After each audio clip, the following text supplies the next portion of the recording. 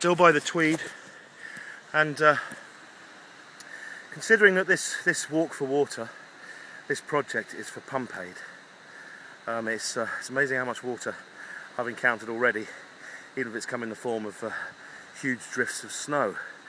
But it's not often you see something like this. This, it says there, it's in every modern convenience. This was a pump.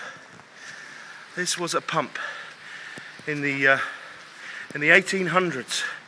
And if we look in here, we'll see a mechanism that was operated by mules or donkeys being driven round and round in circles.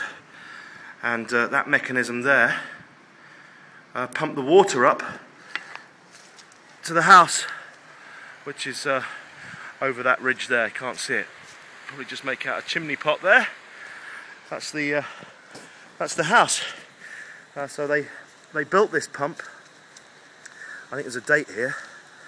In the mid 1800s. It was the Elliot family that built the pump to bring water to the house.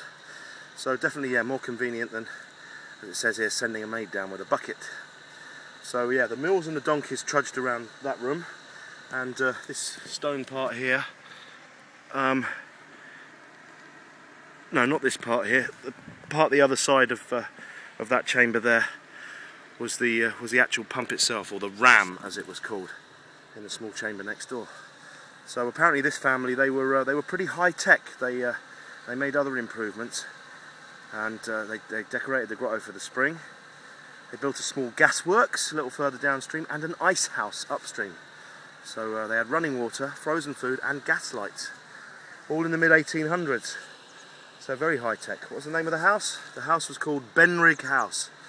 So there we go. Just thought that was quite interesting, given that Pump Aid in 2010 are having to work as hard as they are to encourage people to donate money so that we can provide clean water for some of the 1.1 billion that still don't have access to it.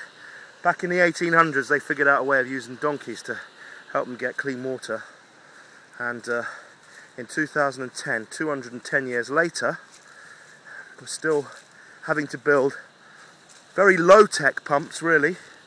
The elephant pump, it's a great pump, but it's low-tech, just to try and give people some clean water. Clean water, so much water here.